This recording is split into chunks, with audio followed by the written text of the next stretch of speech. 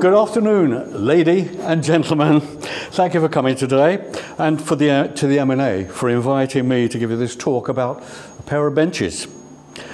So, there they are. I've titled my talk Mysteries and Memories for the following reasons. First and foremost, it is to honour the memory of two young men who died at sea in what might be described as incompletely explained circumstances, and therein lay the mysteries. My interest in benches developed soon after my wife and I came to live here at Mariners Park. She asked me to go shopping. No, let me rephrase that. She sent me shopping to Tesco on King Street over there, a walk of a few hundred yards from the park. It was the walks back, while burdened by bags and a crutch and in need of a bit of a rest, that sparked my interest in benches. For there it was, exactly what I needed at that moment. On the grass and just inside the old main gate stands a beautifully varnished triple seat bench bearing a plaque proclaiming it to be Frank's bench. I gained an instant liking for Frank that first day. But apart from his years spent on Earth, it told me nothing more about the man. And I'd like to know more about his life and the lives of others who have benches sited here in their memory. And so began my new hobby. Bench recognition, perhaps. Of the 27 benches I subsequently visited on the park, a common theme emerged. Their memorial plaques announced their subjects had lived for what today we would generally accept as a normal lifespan. But there are two among them that shatter that mould. Two benches that each commemorates the life of a young Bibby Line engineer officer, Robert Prescot, aged 25, and Maxwell Biggam, aged 26. They died in a tragic boiler explosion on the 12th of June 1976 aboard the Liverpool Bridge, Bibby's newest fleet vessel, and just before she would have set off on her maiden voyage. On first reading these plaques, the ship's name stirred a memory, but a remembrance that did not immediately register with me. And so I set myself the task of learning more about this ship and of the two young engineers who had lost their lives on her. But where should I start? I have no personal knowledge of these men, and I never sailed on Liverpool Bridge or with the Bibby Line. I really hadn't far to go in search of information. So much was readily available to me right here, among the residents of Mariners Park. In this cluster of buildings live ex-seafarers who not only knew these men, but the ship also. There is one among us today who actually served aboard her on the day of the tragedy and took an active part in the casualty evacuation operation that got Maxwell out of the engine room and into the hospital ashore. Come in, Carol, there's a seat just here. Do forgive me, I've started without you. And so before I get into their story, I wish to thank all those who have drawn on their memories to give me information about the men and the ship to make this talk possible. I do know that for some, it was not easy to recall remembrances that remain bitter and painful to think on even today, 46 years later. It doesn't sound enough for me to repay you, but thank you. The purpose of this talk is twofold. First and foremost, I wish to refresh and honour the memory of Robert Prescot and Maxwell Biggam. Secondly, I wish to give those of us who might sometimes sit on these benches a little background knowledge of why they are there, and to leave you with a mental pen picture of the men they commemorate. It all starts with the ship, really. Liverpool Bridge shows everything to do with this account. So let me start by setting the scene around the Liverpool Bridge at the time of her construction and the social and shipping trends for wet and dry bulk carriers in the 1970s. There she is on the stocks. The 70s were a time when ship sizes were not only on the increase, but on the considerable increase. History shows a marked advance in ship deadweights throughout the 1950s and onwards. For those not familiar with the expression, and in simple words, deadweight is the total weight a ship can safely load at any time. For example, let us briefly look at what was happening in deadweights in the BP fleet. In 1950, the British Adventure, a tanker of 30,000 deadweight tons, was the largest wet bulk carrier in the world. For the remainder of the 1950s, smaller ships such as British Sailor and British Skill, vessels of 28,000 deadweight tons, entered the BP fleet and were designated as supertankers. Their captains wore admiral's braid, one thick and three small. Can you believe it?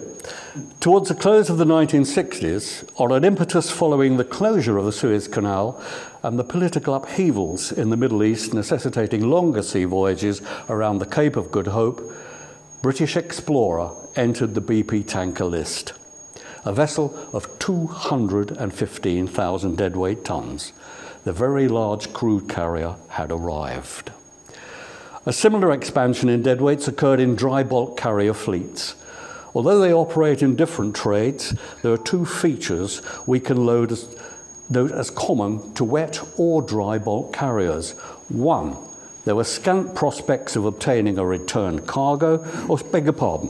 One, load ports for both types of ship were mostly in remote locations where, two, there were scant prospects of obtaining a return cargo, necessitating lengthy ballast voyages to pick up a next cargo.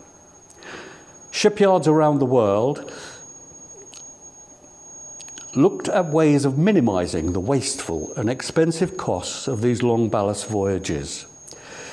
Swan Hunter's naval architects at Wallsend bear the crown for being the first in the UK to come up with an innovative design.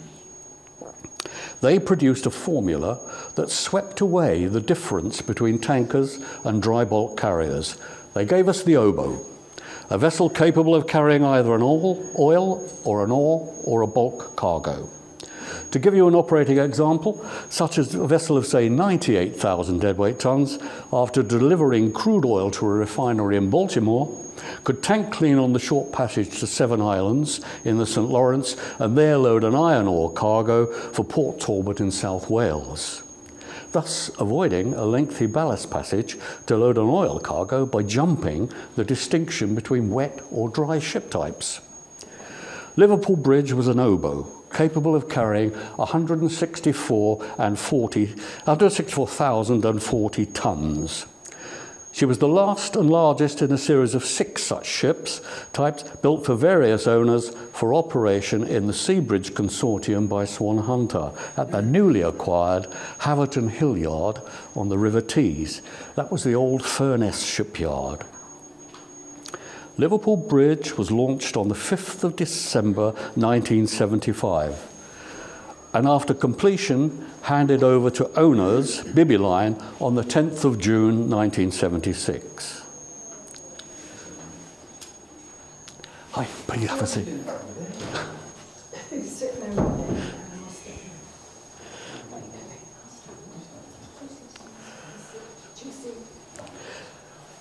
For purposes solely of an important line of reasoning for the events that subsequently followed in the vessel's 4-year lifespan, I would like to point out that Swan's oboe comprised of an innovative design, which means it was a new design, which means it was an untested design, which means it was never in service anywhere. So if I start sounding like a union man, please catch a turn on me. So, before we delve deeper into the ship's circumstances, it's worth our while to spend a minute or two considering the possible effects on her construction of the social and political climate pertaining in the country in 1976. The year was not the best of times to be in business or even at home in the UK. It was a time of rampant wage demands, rampant inflation, and rampant labour disputes. Britain was on a 3-day week. Rainfall had been sparse during the last autumn, and by the following summertime, the reservoirs were 2/3 empty. Water and electricity were on ration. Remember that? Prime Minister Sonny Jim Callaghan moved Dennis Howell, the sports minister, across to a newly formed Ministry for Drought. His brief was to tackle the water shortage with public conservation advice. Those who were there may recall that Dennis, bless him, borrowed an idea from his previous job and suggested we save water by having a communal bath with a friend. Remember that one? Yeah. My wife wasn't happy. Internationally, Britain was not doing well either. We finally lost the Cod Wars with Iceland, bringing in its wake devastating hardship to British fishing communities. On the plus side, Concorde made its first commercial flight to the USA. What has this to do with the Liverpool Bridge, you might ask? Well, it just might have affected the quality of her finished product. That in turn might have created a causal connection with what happened to her later. 1976 was an especially bad time for swan hunter. Although swans were building the latest designs in marine architecture, they were struggling to stay afloat themselves financially. Swans, among other yards, became nationalised the following year.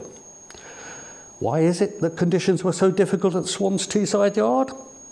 In fact, they were no more difficult at Haverton Hill than they were in any other British shipyard. 1976 was altogether a bad time for the country and for shipbuilding in particular. Also, Haverton Hill was not a yard noted for quality workmanship in any event during the 1970s. Added to that difficulty, the North Sea oil boom had taken off and was attracting the best shipwrights, supervisors and coded welders away from the traditional shipyards to more lucrative employment elsewhere. Quality labour was in short supply, and to meet contractual deadlines, Swan's remaining labour force was put on piecework. Excuse me, I'm going to have to sit down for a little while.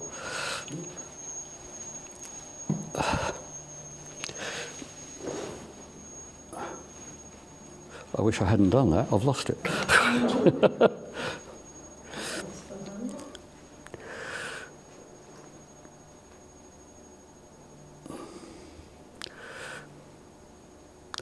Suffice it to say that not every weld could be tested or inspected for that matter. Future experiences were later to prove the presence of shortcomings in yard workmanship aboard the vessel that point to the social and political situation prevailing at the time. These circumstances, however, lie beyond the broad sweep of our talk today. Notwithstanding these difficulties, Liverpool Bridge steamed out into the Tees in mid-May to commence her sea trials in the North Sea. I'll try standing up again. No, it's okay, it's okay. Thank you. Thank you. The trials did not proceed well, and the ship deviated to Hamburg for what records state as corrections and adjustments. She remained there from May the 29th until the 10th of June 1976, 13 days. Bit of a long time for any ship in any repair yard, I would think. Her steam production system consisted of an oil-fired water tube boiler augmented by an auxiliary package boiler working in conjunction with a main engine waste heat recovery economizer. The main boiler system had suffered a low water shutdown when the economizer first went into commission. Boilermakers Babcock and Wilcox dispatched a technician to the ship to make minor adjustments and correct minor faults. Their words. He stayed aboard for 3 days from the 8th until the 10th of June when trials completed. The ship was finally handed over by Swans to her owners, and she sailed for Flushing in Holland to load bunkers and stores prior to proceeding on her maiden voyage to Tubarão in Brazil to load a cargo of iron ore. During the technician's time on board, records show that the boiler system was drained, flushed out, and recharged with distilled water that contained an initial dose of boiler water treatment chemical. The engineers among you will know all about that. Babcock's technician did not sail with the ship when she left Hamburg for Flushing on the 10th of June. At what time did she sail from Hamburg? Well, I regret I can only guesstimate. The maritime distance from the port of Hamburg to Flushing is 382 nautical miles. She arrived and anchored at Flushing at 07:48 local time on the 12th of June. We know she was handed over at some time on the 10th of June, and she would have sailed soon afterwards. If, however, this had been at noon on the 10th, and she had then sailed and made an average total speed of, say, 9 knots, she would have anchored at Flushing at about the time of her logged arrival. The exact time of her departure, however, is not an important factor in the events that followed.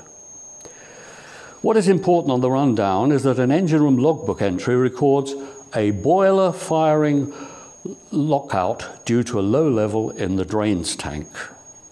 This was during the evening of the 10th of June on the 8 to 12 first watch.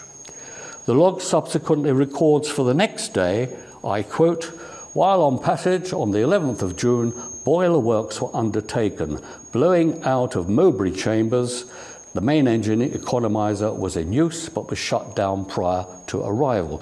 Nothing extraordinary there, other than to suggest things might not yet be quite right with the working of the ship's heating systems." The vessel arrived and anchored at Flushing to take on her stores and bunkers. There were no further alarms recorded in the engine room logbook for the 12th of June during the remainder of the 8 to 12 forenoon watch. This calm state of affairs changed considerably during the next watch. While at anchor, a low steam demand sufficed to provide for the ship's requirements and was produced by the auxiliary package boiler, set on low firing. Extra third engineer Robert Prescot, assisted by fifth engineer Graham Hutchinson, kept the 12 to 4 afternoon watch. Mr. Prescott had work to do on the freshwater generator, and he left Mr. Hutchinson to run the watch routine while he worked on that job. Both, however, were present in the engine room control room from time to time during the watch. Electrician Maxwell Biggam was also present in the engine room and came into the control room on a number of occasions. During the watch, the logbook shows that there were a number of boiler high-level alarms at various times. It also documents that one or other of the watch engineers corrected them. At 14:55, Mr. Prescott corrected the 4th such alarm and entered in the log, quote, "Package boiler fault, reset, OK, third engineer." Approximately half an hour later, at 15:27, Mr. Hutchinson corrected the 5th boiler fault for the afternoon watch and entered in the log, "Further alarm, high Hotwell level, 5th engineer." Mr. Prescott came into the control room while the 5th engineer was making this log entry. Mr. Biggam was also in the control room at that time. Mr. Prescott asked the electrician to help him with an unspecified job on the auxiliary boiler, and they left to do it together. Mr. Hutchinson would join them once he had completed his routine checks and log entries. At about 15:30, and without any prior warning, the explosion occurred. Mr. Hutchinson was but 2 or 3 steps outside of the control room on his way there when it happened. Although the space rapidly filled with smoke and acrid fumes, he remained uninjured. He met up with electrician Max Biggam, who was staggering back towards the control room. Maxwell appeared to be covered in granular soot particles. Hutchinson could see he had suffered severe head injuries and set about helping him into the control room. He had no sighting of third engineer Robert Prescott during those moments. PO steward Malley was working in the laundry on the 2nd deck when the explosion occurred. The watertight door to the engine room from this deck was open, and a fireball erupted through the doorway, narrowly missing him, and then the deck filled with smoke. The ship went to emergency stations, and Malley went down into the engine room with other members of the stretcher party that included the 2nd cook and catering boy, Tom Conway. They found Maxwell lying on the plates in front of the control room, being attended to by Graham Hutchinson. They witnessed Max's injuries, which included extensive scalding.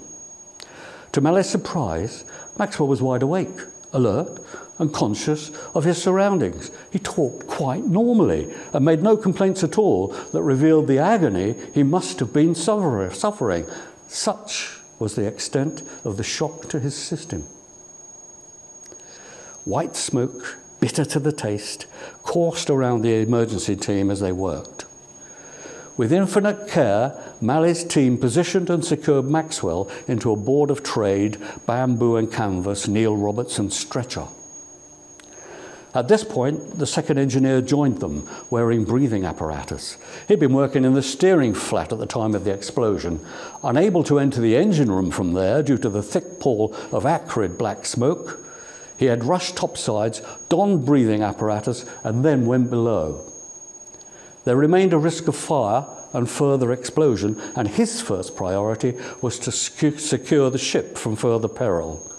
He noted that the fifth engineer Malley and his team had Maxwell's evacuation under control and left them to continue with his own checks.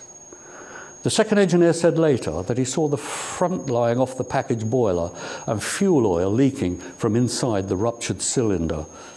Inside the boiler, he saw a bright red glow and assumed it came from the boiler brickwork exposed by the explosion.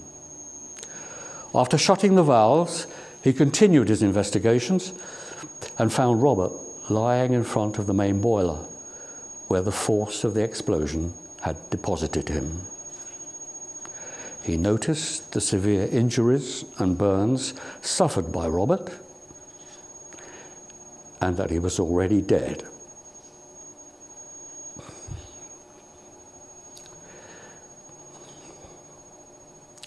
Back in the control room, the emergency party had carried Maxwell in the stretcher as far as the lift, where a fresh problem arose: how to get him inside the lift. The lift's metre-square platform was designed to carry persons standing upright. It was too small to take a stretcher in the horizontal plane.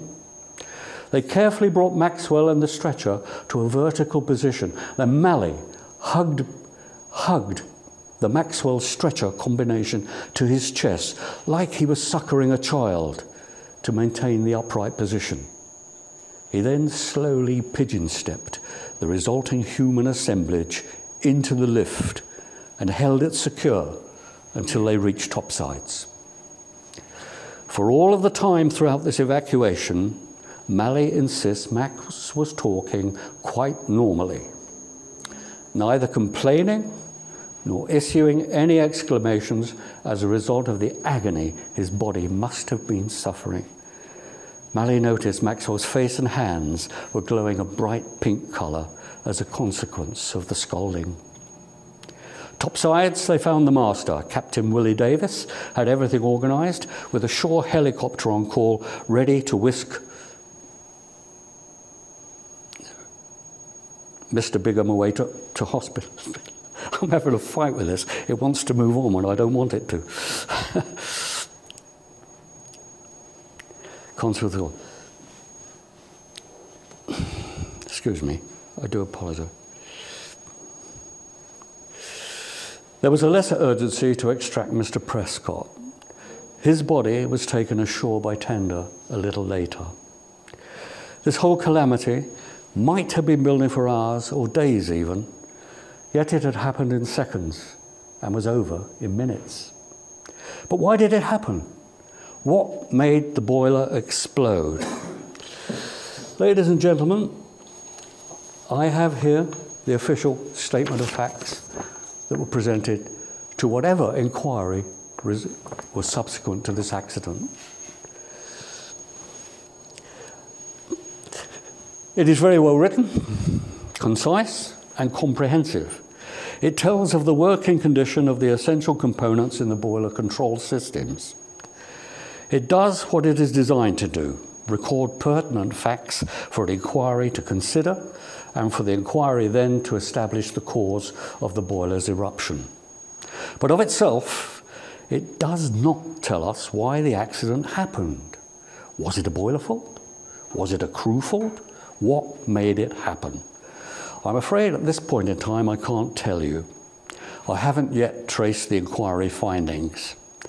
I'm not an engineer, and as a check, I asked a double-barrel chief engineer, steam and motor, to read it through in case I had missed something important, and the reason is given, but in terms I had not understood. But no, he too could not find a definitive reason expressed in the document for the boiler's explosion. Defining the reason for an accident and apportioning blame is what inquirers do, and state and marine insurers demand. Why is this important in this case? After all of the time that's elapsed since it happened, simply to preclude Robbie and Maxwell from being blamed for causing the accident. If it was not due to something they did or did not do. I'm not being cynical when I say that in my experience of marine inquiries and investigations, the possibility of crew negligence appears as an early item for consideration on the agenda. Without a valid reason given by a valid authority for the boiler explosion that day, the spectre of crew negligence could remain as an open issue, and the possibility of the victims of the tragedy being tacitly blamed for its occurrence. The Derbyshire families got to know this only too well 4 short years later. That is why it is important for the true reason to be found and stated officially. In this case, however, after the passage of 46 years, I doubt that anybody other than myself is asking this question. After this length of time, I do believe we can safely leave the issue to lie in the assumption that there were continuing faults with the boiler system, faults that had previously required a maker's technician to be working on board for 3 days prior to sailing for Flushing, that there followed an alarm on the 8 to 12 watch on the 11th of June while a passage to Flushing suggests a continuing problem.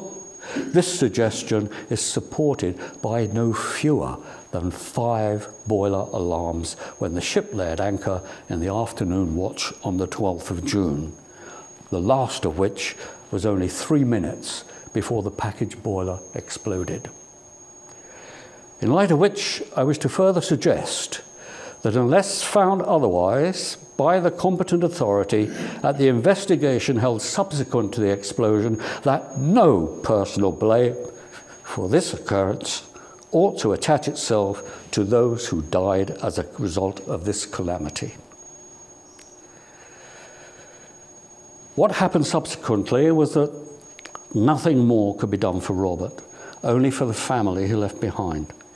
But everybody hoped and prayed Maxwell would make a full recovery in hospital.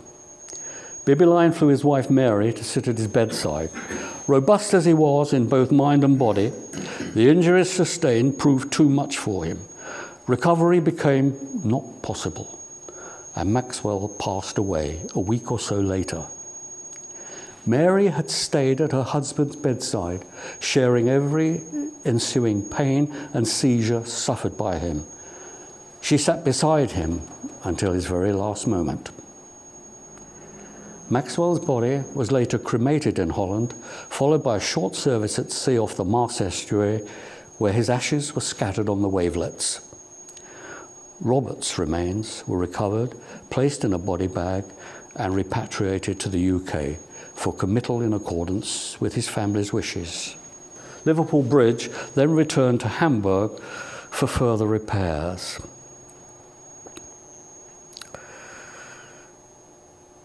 Bibby gave the crew, who were the choice of staying on board or of signing off articles and coming home. For those who were married and stayed with the ship, the company flew out their wives to join them for the duration of the repair period. Yet, another mystery now raises its head. If the accident occurred in 1976, why then did it take until 2018 to commemorate its victims with these benches over there? That comes down to the ship again. In 1978, 2 years after the accident, she shed her Liverpool Bridge skin, and emerged as a new maritime beast, the Derbyshire. 2 years later still, in September 1980, she became overwhelmed in the Western Pacific Ocean by Typhoon Orchid and became lost with all hands. 42 crew and 2 wives. I'm sorry to tell you that Graham Hutchison, who was on board as a third engineer with his wife, were among those that were lost on Derbyshire. Thus, with Robbie and Maxwell, the total loss of life attributable to this Haverton Hill yard number 57 vessel amounts to 48 souls in total. 48 because Francis Cook, the MP for Stockton in the 1970s, had Haverton Hill in his constituency. He tells us in Hansard of the 2 shipyard workers who lost their lives in fatal accidents during the construction of the ship. However, the sad story of Derbyshire does not belong in this talk today, but its aftermath does. On Merchant Navy Day, 3rd of September 2018, Derbyshire and those who had died on her were remembered by the raising of an exquisite Evans sculpture set out in a memorial garden at St Nicholas Church, Liverpool. The gardens were opened that day by ex-seafarer Lord Prescot.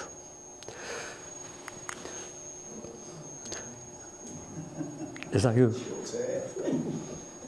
However, the memorial was for the Derbyshire and her victims, although Robbie and Max were remembered during the service. What about them? Did they not also deserve a permanent monument? Captain Dave Creamer and other members of the Bibby Line Reunion Committee carefully considered this question. Universally, they determined they should also be remembered. But how? They could not be directly included into the Derbyshire Memorial, and so the committee set about raising funds to buy a hardwood bench to cite in their memory on this side of the Mersey, or should that be Mersey, at Mariners Park. Their plans went slightly awry, however, for they failed to raise the money to buy a single bench. In fact, the appeal raised enough to buy 2. And so Max and Robbie have a bench each, cited prominently either side of the Park's War Memorial. I must pause here to give tribute to the Park's gardening team on that day, and that team included Dave, the Park's present head gardener. The memorial service at St Nicholas was all set for the 3rd of September. Representatives of the Prescot and Biggam families had been invited by the Reunion Committee and had confirmed their attendance, as had Lord Prescot. In this pic above, we can see Carol, Robbie Prescott's sister, shaking his lordship's hand in the memorial gardens at St Nick's Church. By early morning on the day of the service, a huge problem emerged at the park. The benches hadn't arrived and did not do so until later that morning. What is more, they arrived in flat pack packaging and in need of assembly. The gardening team dropped what they were doing and set about assembling the benches and laying the sites for them before the family representatives arrived that afternoon. And so it was done. Well done, those gardeners. I think we've all had enough of the ship by now. One of the purposes of this talk is to leave you with a pen picture of the men who were its victims in 1976. What about those men? Let's start with Robbie. Robert Daniel Prescott was a local lad from Huyton, Liverpool. He lived at Longview Road in that house. It's the one with the bins outside. He was the eldest of 6 siblings. The family was not well off and struggled to make ends meet financially. Remember, the times were bad for working families in 1976, 3-day week and all. Robbie proved himself to be a kind and generous son and became an essential contributor for his family. I've heard it said of him being the family's breadwinner in those days. He readily bought furniture and household items for his parents, articles they could not otherwise have had, which made their lives more comfortable. Whenever birthdays and Christmas came around, it was Robbie who ensured his siblings woke up with presents. This generosity extended beyond his immediate family, for he made sure his friends' children also had presents at these times. Robbie was intensely loyal to his friends. That said, I doubt anybody would call him an angel. For in addition to his generosity, Robbie was a popular and much liked for his cheerful and gregarious nature. He was a fun-loving man who liked a pint or two, and so did his close friends. They even had their own seats in the Laheighton local, now pulled down after Robbie died.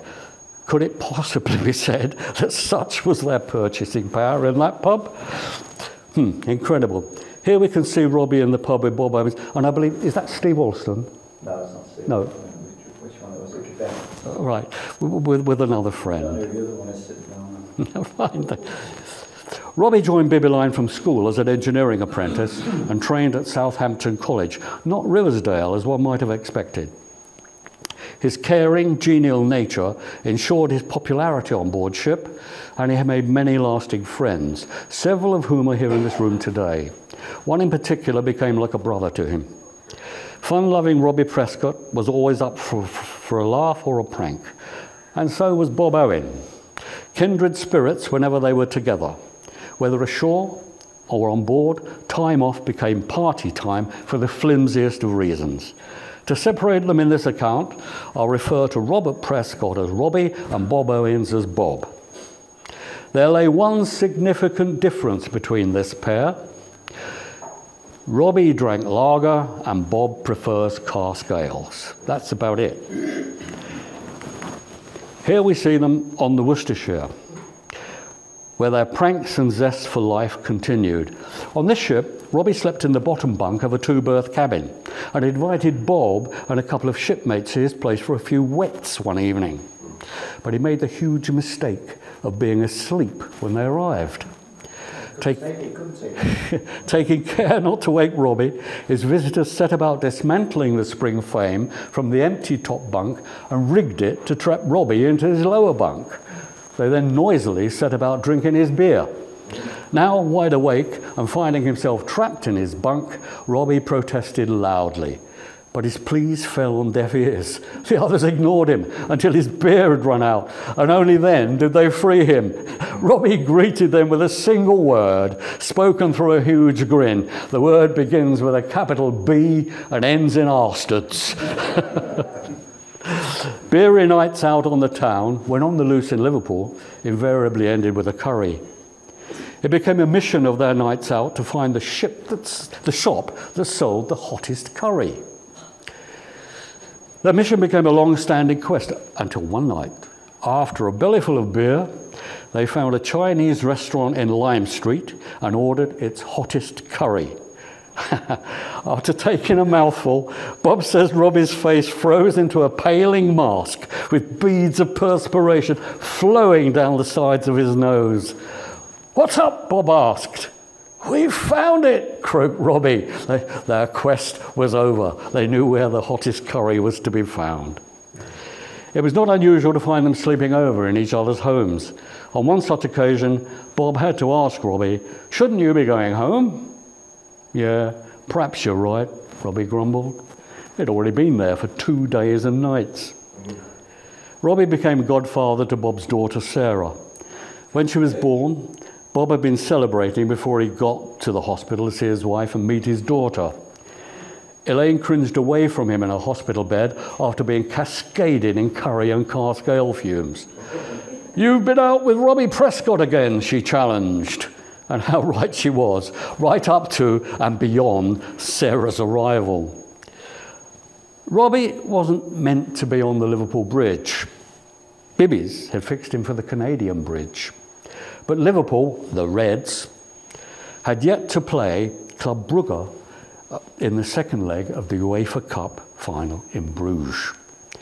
If he had sailed on Canadian Bridge, he would have missed the match. Robbie was a fanatical Liverpool supporter, and he had already bought tickets for the game. He begged and pleaded with Bibbies for an alternative posting, one after the match had played. Bibbies' personnel responded and switched his appointment to Ocean Bridge. Robbie thereby got himself to Bruges on the 19th of May to witness this important second leg match. The first leg had played at Anfield on the 28th of April and had resulted in a 3-2 aggregate win for Liverpool. However, that score stood to Club Brugge's favour under the away goal rule in the event of a draw in the second leg at Bruges. It proved to be a close game, the second leg, and by half-time the score still stood at 3-2. A nail-biting second half followed. In the 11th minute, horror of horrors, Tommy Smith was penalised for handball. To groans and shouts of dismay from the red stand, Lambert put the ball past Ray Clements to make it 3-3. Bruges now had the goal they needed to win the competition with a draw. Liverpool knew that, and 4 minutes later, Lady Luck played with them. The Reds were awarded a free kick. Skipper Emlyn Hughes regarded the field through a lowered brow and put the ball in the way of Kevin Keegan. It rolled onto Keegan's right foot that launched it past keeper Biggam and into the net. Liverpool were 4-3 on aggregate, and now jubilation reigned in the Red Stand. There were 30 minutes left to play. Bruges went on the attack, putting everybody forward. Liverpool went on the defence, leaving only Kevin Keegan forward. The game caused the sweat to run like rivers on manager Bob Paisley, who called this half the longest 45 minutes of my entire life. Two very anxious moments occurred when Bruges broke Liverpool's defence. Lambert's shot beat keeper Ray Clements, but Lady Luck guided it into the post. On the second occasion, when Bruges broke through, Ray Clements intercepted the shot with a magnificent diving save. The ref's whistle blew, the game was over, and Liverpool were undisputed European champions. Jubilation reigned for real in the Red Stand, with Robbie shouting as loud as any other Red the cost of his ticket and travel expenses, his off-pay period, and that of his next enormous hangover was fully justified. Here's a pic. Here we can see a pic of John Toshak after the close of the game. Behind him is the Red Stand. Now, I'll give a case of beer to anyone who can pick out Robbie Prescott from that picture. Any takers? I'll give you a clue. Robbie is the one in the stand wearing this cap and this scarf.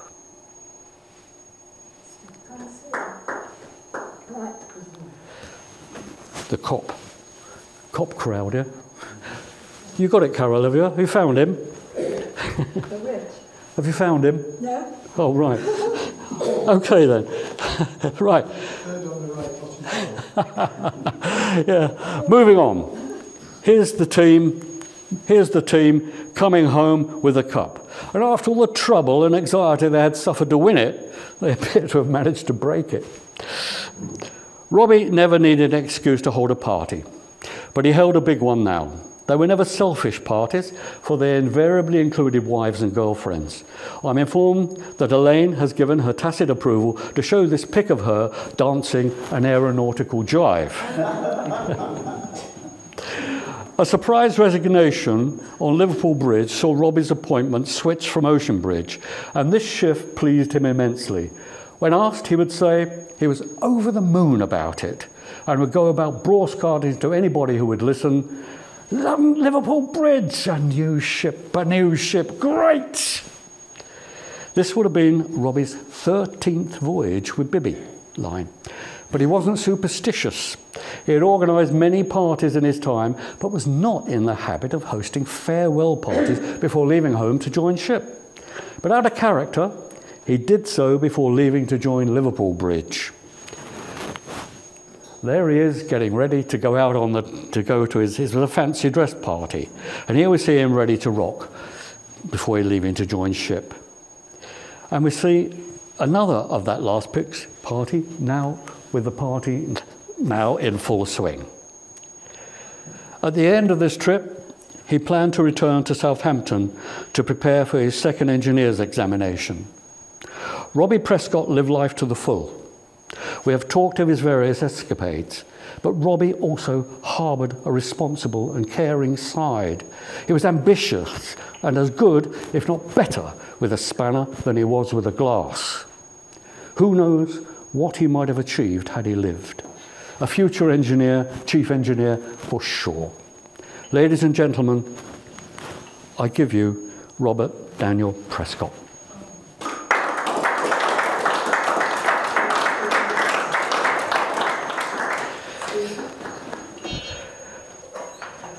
Now,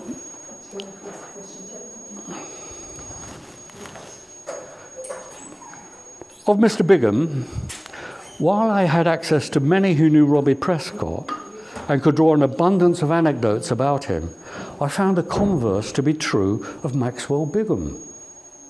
From the two ex-seafarers I found who had known him, I learned he was a quiet, pleasant, unassuming man, always cheerful, and one who never grumbled. Maxwell was born a Scot and died on Liverpool Bridge, aged 26, leaving a wife and 2 small children. I could find scant personal information about him and no pictures of him either. While researching for information, I received a gentle warning against approaching Maxwell's family members, as his untimely death still remains an extremely sensitive issue with them. And so it is. I was to learn when finally I found and made contact with the Biggam family. It was Maxwell's son Stephen who gave me a photograph of his dad and information about his father and his family. Maxwell Biggam was born on the 4th of October 1949 into humble surroundings in a street just like the one behind. The Gorbals was recognised as one of the worst slums in Europe. Its old baronial buildings had been subdivided into festering slums and were breeding grounds for squalor. Maxwell's father had served in the Royal Navy during the war, but had later contracted cancer and died when Maxwell was 9. His mother brought him up as a single parent, along with his sister Jessie. His mum and sister have since passed away. Against this backdrop of disadvantage, Maxwell loved books, and he became a high achiever at school. There he met Mary, his childhood sweetheart, who became his wife when they were both 19, and the mother of his children subsequently. Max's son Stephen arrived in 1968 and his daughter Maxine in 1971. After leaving school, Maxwell secured an apprenticeship with electrical engineers James Scott, where his work took him into the Clydebank shipyards. On completion of his apprenticeship, he went to sea as an electrician with Bankline. I believe Foylebank was his first ship. Now, are there any ex-Bankliners here? Oh, I can safely give this anecdote out then. One memory still held by his wife Mary was of him saying that Bankline didn't operate the best ships sailing the seas, and other ships often cheered them when they chugged into port because they were rust buckets. But boy, could those boys party when they got there. His next ship, we believe, was Avonbank. Bankline trips were often long. With a young family at home, Maxwell needed shorter trips for him to be with them more often. He joined Bibbyline, where he soon made his mark, which in 1976 earned him a posting to their newest ship, Liverpool Bridge, where tragically he met his end. Stephen was 8 and Maxine 5 when their father died. They stayed in the family at home at that time, while their mother, Mary, sat at their father's bedside in Holland. Maxwell's story continues by following the effects of his death on his family. His wife Mary never remarried and has remained true to Maxwell and his memory even until today. She raised Stephen and Maxine as a single parent. Maxwell's death and its circumstances remain painful to her and continue to be a highly sensitive issue within the family. If there is a vote for a hero in this chronicle, mine goes to Mary Biggam. She raised her children single-handedly and ensured they were well educated. Stephen works today as a solicitor advocate with audience in the High Court of Scotland. His status is akin to a barrister in England and Wales. Stephen's speciality at law is criminal defence. Here we see him on his father's bench on the day they were assembled and cited. Perhaps he was the first visitor to sit on them, which is kind of appropriate. Stephen is married to Leslie and they have 2 children. Oh, you can't sit. That's not Leslie, that's his sister. 2 children. Maxwell 16 and Ursula 12. I managed to contact the family through Glasgow Academy, where Maxwell Jr. lifted the senior 4th year prizes for Latin and mathematics last year. Maxine and her husband also have 2 children, Cara 18 and Iona 15. They were pleased their father was mentioned during the Derbyshire commemoration service in 2018. Their mother Mary would have liked to attend, but was fighting cancer at the time. She has since fully recovered. Against such a stoic lady, even that filthy disease stood no chance. Ladies and gentlemen, Maxwell Biggam, a good lad. To end, ladies and gentlemen, I'll give you the memories of Robert Daniel Prescot and Maxwell James Edgar Biggam, 2 good lads. Thank you very much.